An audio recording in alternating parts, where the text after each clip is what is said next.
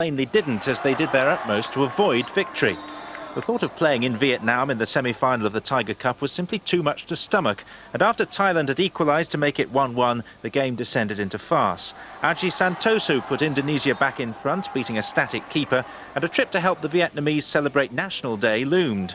Not for long. Thailand's Chairman wasn't supposed to be trying, but when it seemed easier to miss than score, he scored. 2-2, prompting his colleagues to tell him to pull his socks up. Indonesia, playing in white to signal their surrender, were desperate. They had to lose or it was hello Hanoi. Remember as you watch this that they're supposed to be attacking the left-hand goal. Goalkeeper Kartiko stepped out of the way. Ekadono won the match for the opposition. The temptation watching the replay is to think the scorer is offside, but nothing in this game was as it seemed.